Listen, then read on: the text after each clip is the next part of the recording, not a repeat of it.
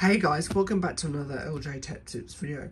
Today we'll be looking at my Dell Latitude 5310 that I bought on eBay, and this will be my new daily. Now the reason why I bought this laptop is because my HP ProBook's touchscreen suddenly failed. Yes, the HP did have a better screen than this. This is an LCD. The HP was a OLED with a variable refresh rate, so that there are a couple downsides, but we'll get to that later in the video. It's a 10th gen i5 with 16 gigs of RAM and a 1TB SSD. Now this machine I originally bought with an 8 gig single channel, 8 gigs of RAM and a 256 SSD, and I bought this machine for $228 Australian. It's a 10th gen i5 and it does score relatively well. This is in Cinebench. Overall, regarding its performance, you can see it's alright. Those are its points. The test was run whilst I was on charge, not charging through the barrel jack, just by standard Type-C with a 45-watt charger. So it's an alright machine. To me, the speakers are a bit tinny, but we'll get to that later. But for me, the main thing is touchscreen works, and it's more upgradable than the ProBook, because my HP ProBook did not have upgradable RAM. This has upgradable RAM and storage. The ProBook just had upgradable storage, so there are some advantages there. So let's go to Task Manager. We'll get to the specs now. Just another review of the specs. Alright, so this is what we're rocking. We've got a Hynix 1TB. We've got our 16 gigs of upgradable DDR4 and our i5 10th generation. Integrated graphics, so it's alright. Overall, it's a little bit more of a better machine than my ProBook, but there are a few things which I dislike about it, mainly being speakers and also not having an OLED. There's also a third, which is regarding its build quality. If we look at the build quality, I'm going to press here for reference. Can you see that the keyboard is syncing just a little bit when I press on it? Unlike having a full aluminium body, or aluminum if you're American, there is a bit of body flex, but that's normal for a more plastic laptop. There are advantages and disadvantages with having a plastic laptop rather than aluminium.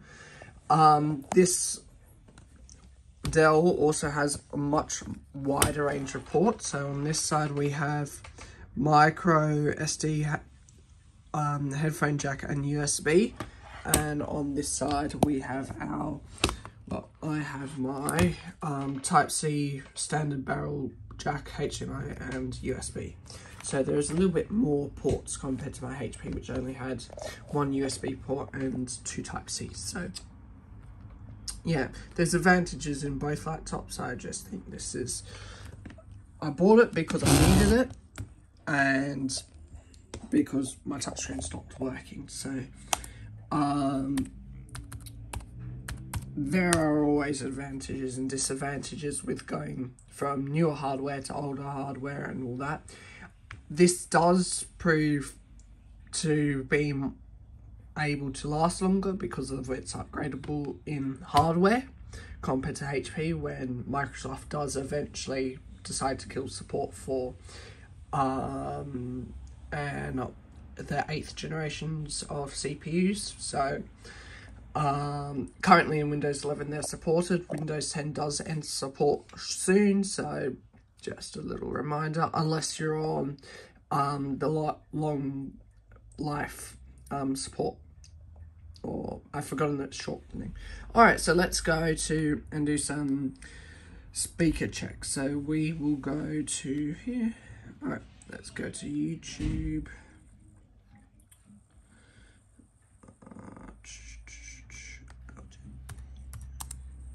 Alrighty, let's go to our channel. That's us. Alrighty, let's take a look at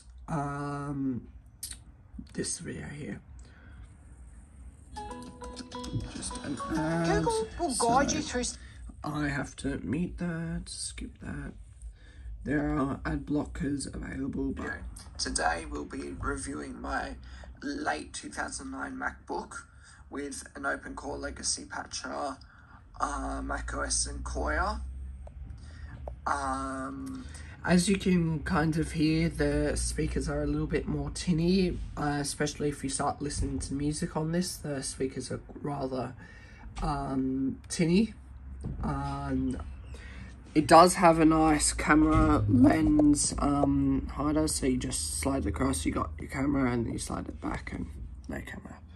So I do think that's a good security feature, because you never know when stuff is spying on you nowadays.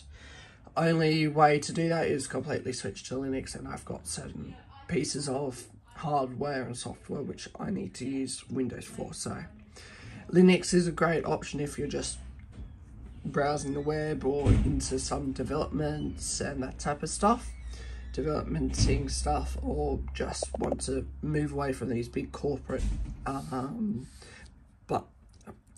corporate associations and companies. Just for what I need, I just need something that can run in schools and has upgradable parts, because I always like to tinker with hardware. So overall, this is a really good laptop for what I paid for it. I think if you can find a similar model, newer or older, for a similar price mark, I think it's a good laptop for you to take a look at. There are obviously always the newer laptops out there. You've just got to be careful, because certain stuff are prone to fail on some of the newer laptops, like hinges and that type of stuff. There's a whole range of laptops that have all sorts of problems, and having a laptop that has repairable parts means you can always upgrade something or change something out if it fails, instead of having to buy a whole new laptop. But anyways, if you like this video, please give it a thumbs up and subscribe, and have a good rest of your day. Thank you.